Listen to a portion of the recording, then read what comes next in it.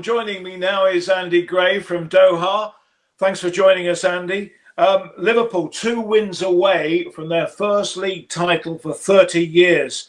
They've got Everton and Crystal Palace. Everton away. How many games do you think it will take them? That depends, Gary, on Man City, really. I mean, we mustn't forget City started off on Wednesday night against Arsenal. Should Arsenal win, then that would mean they could actually win it at Goodison. Now, for an Evertonian, that's unthinkable, right? That's unthinkable. So Manchester City have to do the business on that Wednesday night so that whatever happens at Goodison on the weekend, they can't win the title there. That would not be acceptable to Evertonians, and it's not acceptable to me. So I think that it's a tough one. You know, I don't know what they're going to come back like. We don't know. This is a big question. I've been watching the Bundesliga. Some clubs have come back really good, Gary, like Bayern Munich, who have flown out the traps. They've been terrific. Others have been a bit sloppy, a little bit off the pace. We don't know how these two are going to come back. So it's a tough one. But I expect it within 3 games of them starting. And that's Everton, Palace away. And I think they're away at Man City on the third one. I think the league will be wrapped up by then. What do you think is going to happen below them? It's a tough one. I think that Chelsea are vulnerable. I actually think Leicester will hold on. I hope they do. I hope Leicester hold on. Whatever happens in the courts of arbitration, we'll have to wait and see on Manchester City. But apart from that, they'll finish second. I don't think there's a doubt. Leicester, I'm hoping they pick up. They've probably been happier with the break than anybody, because it's given to get himself together again and galvanise his team. They looked like they were slipping. So I hope they stay the pace, because I'd like to see them. The vulnerable ones are Chelsea. They've got a really hard run in, difficult run in, and they're susceptible. United have the easiest run in of the chasing team. I include Wolves and Sheffield United in that, Gary, because if Sheffield United beat Aston Villa, as we know, in the first game back, they'll jump above Manchester United into that 5th spot. So we can't count them at all, Chris Wilder's side, who have been magnificent this season. If you were to ask me right now, before I've seen a ball kicked and I don't know what kind of condition everyone's coming back in, who do I think will get 4th? Looking at the run-ins, which I've just glanced over, I think Manchester United might just nick it, you know. Yeah. Interesting. Well, talking about Sheffield United, I mean, what a season they have, and we'll talk about it in a moment, but will they get into the Champions League? Let's hear our first with their manager, Chris Wilder. And you're 5 points off the Champions League spot. That's Chelsea. That's fantastic. And you played Chelsea, Spurs, and Manchester United in your last 10 matches. So in a way, the Champions League could be in your hands if you win the 3 matches. And the hands of Chelsea, and the hands of Wolves, and the hands of Manchester United as well. Yeah. And the hands of Leicester. Yeah, but you're playing them all. I mean, you haven't got to sit back and see what they do. You've got an absolute chance here. I mean, wow, Sheffield United in the European Champions League. Yeah, that would be something. Listen, of course, you've got to, you've got to have dreams and you have ambitions, and we've got our head down and looked at every game, and we've been positive in our approach. And if we've been beaten, we've looked why we have been quickly and talking about the media. One of the other things that we talked about is obviously our reaction to defeat, and I think Phil Jagielka was a main voice in our meetings in that we have to quickly overcome defeat, because one defeat can quickly turn into 2, 3, and 4, and all of a sudden you feel you're playing well and you're not getting results. Thankfully we've really adjusted and got ourselves back up and running after defeats, and that's been a great attribute that we have had, and no doubt we'll need in the next 10 games, Gary, because I think beyond our wildest dreams that we can think that we can cruise through the last 10 games. There's some brilliant games to be involved in.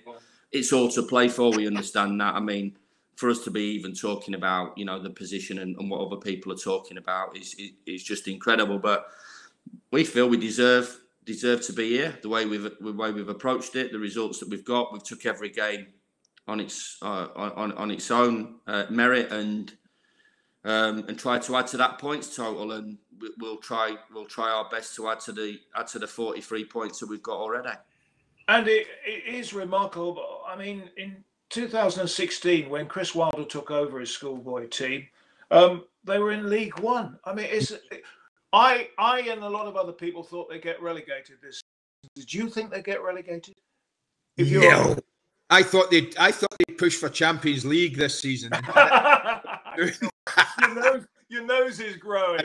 No, honestly, Gary, I thought they would really struggle.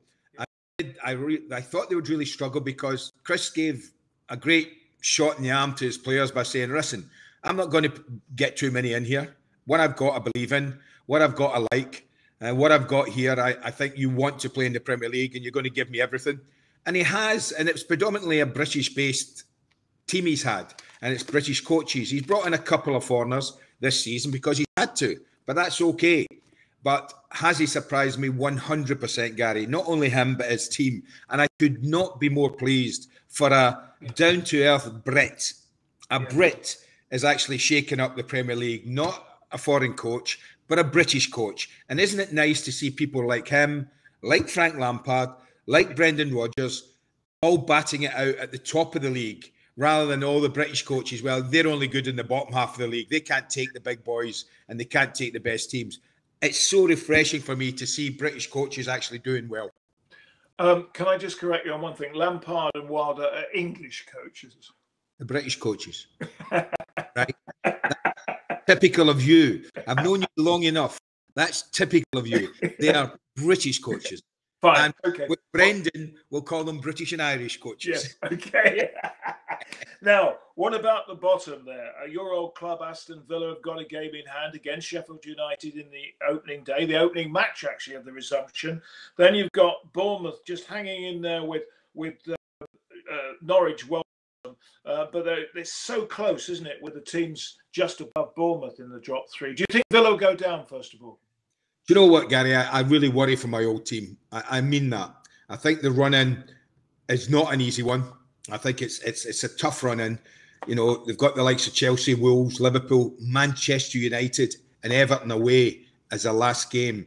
West Ham away, I think, is the last game. Arsenal in that. So they've got really tough games against teams in the top half of the division. So I think unless they can find form that they didn't have pre-break, then I really worry for them. I know the likes of John McGinn, that's a plus. I think young John's going to be back, and the rest has been good for him. So he'll be back. But is that going to be enough to get the victories that they need? I don't know, Gary. I really worry. They have to find a level of form that they haven't shown this year yet. And I'm hoping they can. But again, when I look at the games they have, it's a big ask. So Norwich are bottom with 21 points, then Villa with a game in hand with 25, Bournemouth 27, but above Bournemouth on that 27 are Watford, West Ham and Brighton are only 2 points further on. So of those 6 clubs, you'd put Norwich down, wouldn't you? I think Norwich have gone. Yeah. Norwich have gone. So who would you put? I worry about Villa, as I've said. Worry about Villa. But I think Bournemouth, Watford, West Ham, Brighton are the teams we're probably talking about. If we hadn't had the break, I would say Watford are off and running. You know, to beat Liverpool 3-0 the way they did, very close to, I think, the last game they played before the enforced break, showed that they were in the type of form where I think they could get out. And I think they will get out. They've got good experience. Same with West Ham. I think the dangerous one, and I don't know why I say this, is Brighton. I worry that they could get dragged into it. Bournemouth, I think it's between Villa, Bournemouth and Brighton for the last 2 spots, Gary. I wouldn't like to place any money in any of them because I really don't know how they're all going to come back. And this is something that we've never had to cope with before, this kind of break. Yes. How have teams prepared? Are they ready to go again? We don't know that. We won't know that till Wednesday, then the following weekend. But I think West Ham and Watford will be okay. I think they've got enough experience, enough quality in there. But Brighton, Bournemouth, Villa, I think it'll be 2 out of the 3 that go.